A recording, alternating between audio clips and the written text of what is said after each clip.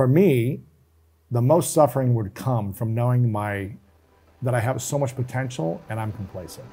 Yes. That would be the most meeting the suffering. person you could have been. That's fucking interesting. Knowing that I have something to offer to other people, Yep. to the world in some way. It doesn't have to be grandiose, but whatever way it is, knowing that I have something to offer and I'm just taking it easy and chilling all the time, for me, that would be the ultimate suffering. It's whatever the potential is that I feel like is inside of me, wanting to make sure that I'm maximizing that potential. That doesn't need to be, I have to be the one doing everything. It could be, I'm gonna get wiser and I'm gonna impact 10 people who are doing everything.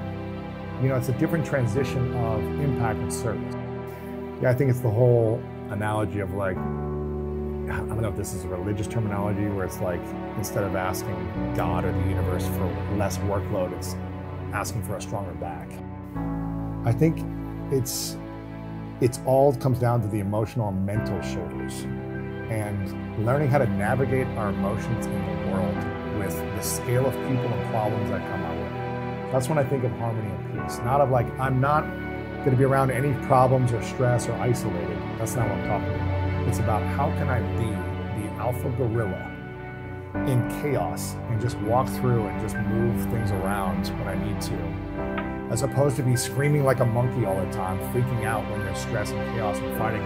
No, I just know I've got broad shoulders and I can see my surroundings and I can be like, okay, you guys need to break up this fight. You need to come over here, little one, and you need to stop doing this, and be able to navigate it and not let it trigger me. That's what I feel like it's becoming more of an emotional, aware human as every new season and level comes to me.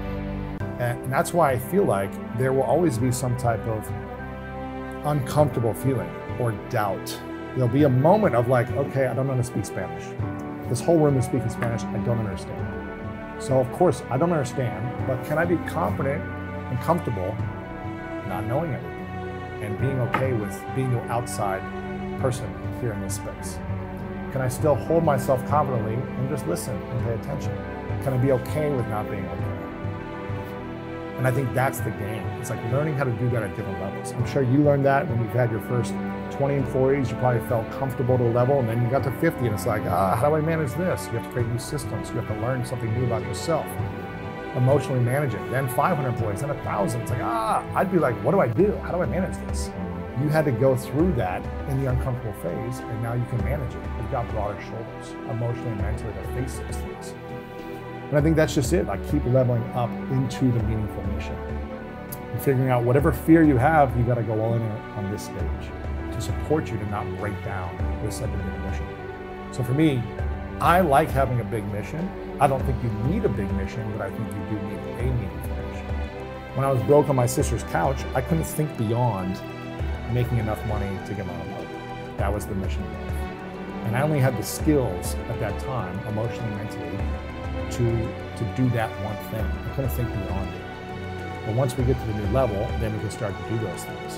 One of the things that I think about is creating a healthy identity with ourselves. That's part of the greatest mindset. When I used to be self-critical, beating myself up, punishing myself, probably similar to you in some ways, it wasn't a healthy identity. It wasn't a healthy identity. When we constantly are the ones saying mean things to us. If we had a loudspeaker in the world and everyone heard what we said to us, we'd go to prison or a mental hospital or something. We'd be canceled online for hate speech, whatever it is. Self-aimed hate speech. Self-aimed hate speech. We would be canceled. We would be blocked from every platform if what we thought about ourselves and the nasty identity we have. Or if we said this to others, it would be horrible.